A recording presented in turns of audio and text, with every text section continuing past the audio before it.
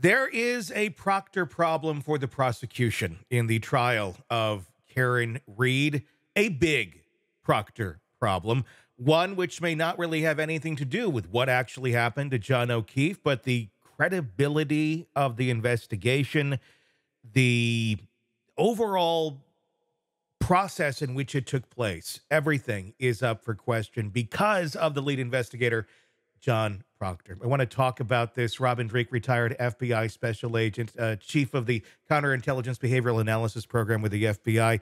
I was shocked this last week after seeing the testimony from Proctor on the stand.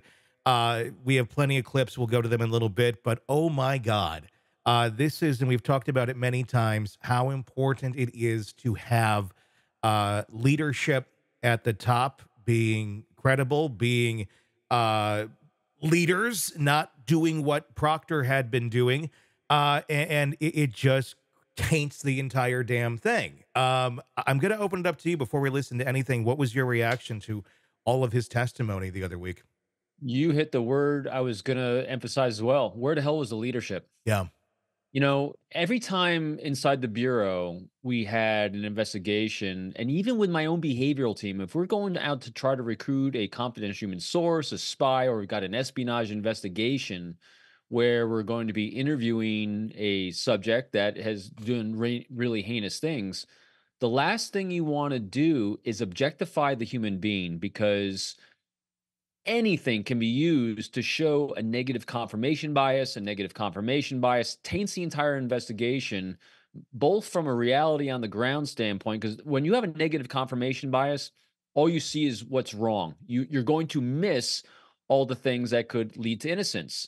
And that is not good if you're going to be an objective, pragmatic investigator, especially when you're going to be in front of a jury. That's why it's so important for investigators to not have social media that's going to be one way or the other way. I mean, everyone I know is so careful about what they say, what they post, and how they portray themselves in the public light, because that's all discoverable Mhm. in front of a jury where you're supposed to be an objective purveyor of law, of justice. And he totally undermined himself. And like you said, the leadership factor was my first question after I saw this and saw the negative confirmation bias he had was, where was the leadership that should have removed him? Because that as soon as this started happening, leadership should say, hey, you're a little too close to this. You have a little too much vested emotionally attached to this. You got to be removed. You're not objective enough to do an investigation that can be truthful and accurate and bring justice. I mean, did he think that this would never go to court, that this was never going to be a trial, that all this would just get brushed under the rug? I mean, it's shocking. It's like he's never done this before. But I mean, he's been in this role for a while. And by the way, he's still employed. He's Right. under investigation at this moment in time, which could affect that. I would hope it does affect that. Doesn't just kind of wait out for a while and then, oh, we'll put you back in. But my God, I mean, I'm just kind of shocked by it. Although what my guess would be is this is a pattern of behavior. This is not just unique. It's not like a spike for Karen Reed. I'm guessing there needs to be a close look at anything he's been involved in terms of investigating and his ethics to doing it.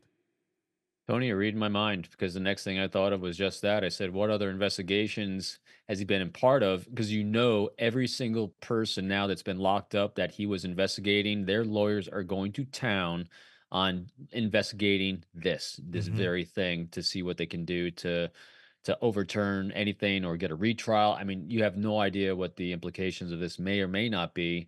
Don't know. And as to what will compel him to do this, you're right. No one just has a spike, and if someone has a spike, it's it's going to be caused by an incredible singular event, which could be the death of a friend. Mhm. So that could do it. So in either event, he is incredibly emotionally hijacked, and we become emotionally hijacked. We have a real inability to control our reactions, our emotions, the things we say, especially if we have other things we've been doing, like on the night in question, everything, all this drinking that's going on. I mean, that lowers that cognitive ability to begin with anyway. I mean, there's just, oh my gosh, there's so much wrong with this case. There is. Let's take a look. This is one of the initial things. This is before he started calling her a bunch of horrible names and such. This is just his denial of having any sort of, you know, interest or relationship to John O'Keefe or any of those involved in the case. I did not know the McCabe's. I don't know most of the Alberts, and I have little to no relationship with Chris and Julie. That was a lie, wasn't it? No, absolutely not. You stand by that testimony? Yes. That you don't know at the time that you testified, that you didn't know the Alberts or any members of the Albert family? That I don't have relationships with them. Okay. My question is, you keep going back to relationships. I'm asking you, did you testify that you didn't know them? Objection. I'll let him have it. Do you understand the question, Trooper? I knew Chris, Julie, and Colin. 10 days before Mr. O'Keefe's death, you were texting with your sister about whether Julie Albert might be available to babysit for your own son, correct? Yes. So in fact, your relationship with the Alberts was close enough that you would consider leaving your own child in the hands of Julie Albert as a babysitter, as a caregiver for your toddler, correct? I wouldn't say close enough. I mean, granted, I mean, I've had babysitters for my kids that I didn't know extremely well. I wasn't necessarily close with their family and such, but I knew enough about them to know they weren't going to kidnap my child.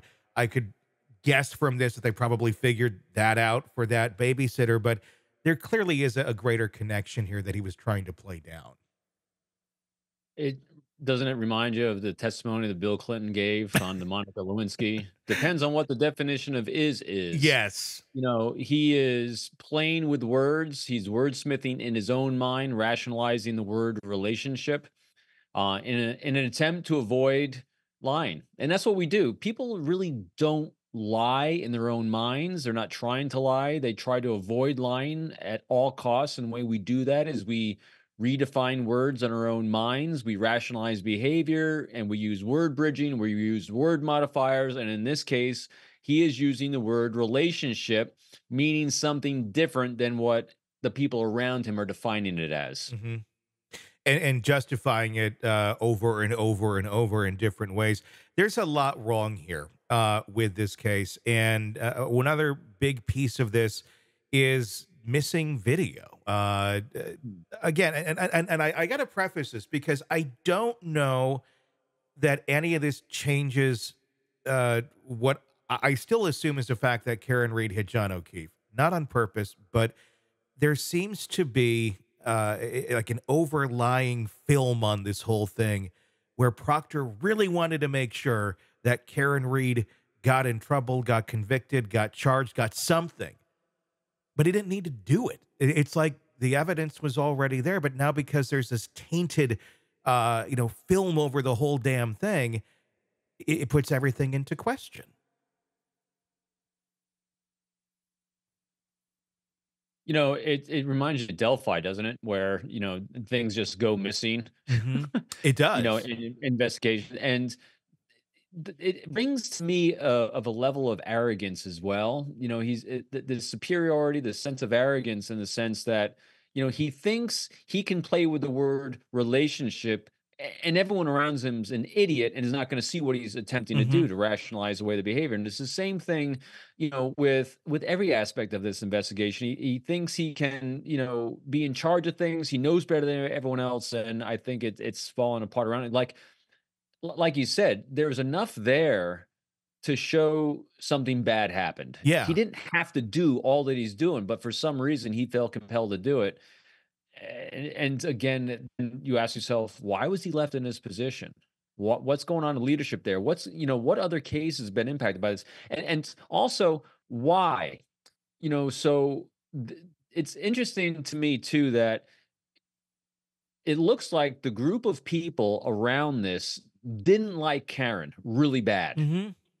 And obviously they disliked her a lot more than John disliked her, because John, there seems to be a lot of toxicity between a lot of people in this thing. And when they had the opportunity to throw her under the bus, it looks like they're seizing that opportunity for some reason. They were definitely seizing. I'm starting to understand more and more about the Free Karen Reed movement, although I do think it is very, very misguided.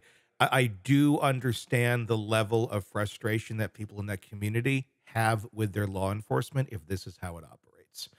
Yeah, no kidding. That's easy to understand. And now it's all coming out in this very vile way that otherwise wouldn't erupt in that way had it been more on the up and up.